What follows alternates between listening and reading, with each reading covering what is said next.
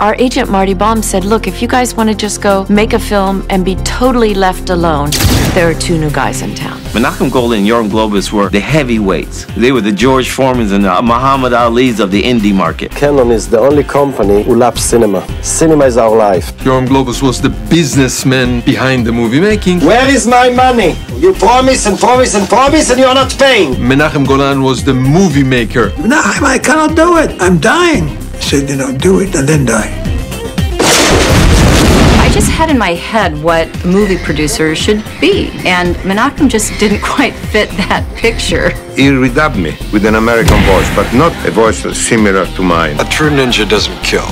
He eliminates, and only for defensive purposes. He's so not ninja. I don't know, I've never seen a ninja.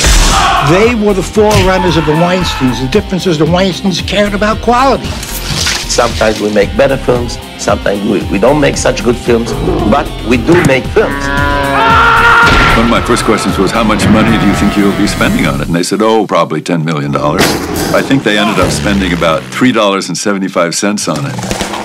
They were considered schlockmeisters. It's schlock, but they sure do make a lot of it. The name of the game is to do, not just to blah, blah, blah, blah, blah, blah. Talk about it. Everything we got would go in 2 piles for the 2 Chucks, Bronson and Norris. It could have been Wuthering Heights. Which one is for Chuck and which one is for the other Chuck? The audience wasn't prepared for the craziness, looniness.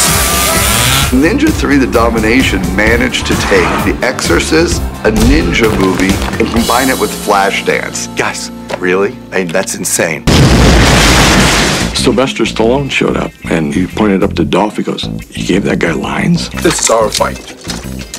I don't want innocent people to die. I felt a little stupid doing it. Why the orangutan came to the office, Menachem's deciding whether to sign the orangutan to put him under contract. It was crazy. Talking to a monkey. This would be an epic of cinema. Blockbuster of the century. Oh, God, we are in so much trouble. And that's why everybody wants. They put a stamp on pop culture. It's hard to say the words canon films without laughing.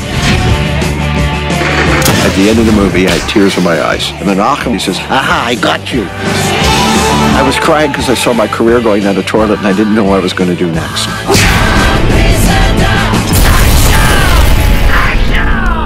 It was almost like a bowel movement. You make a movie, it comes out, you flush it, and you move on to another one.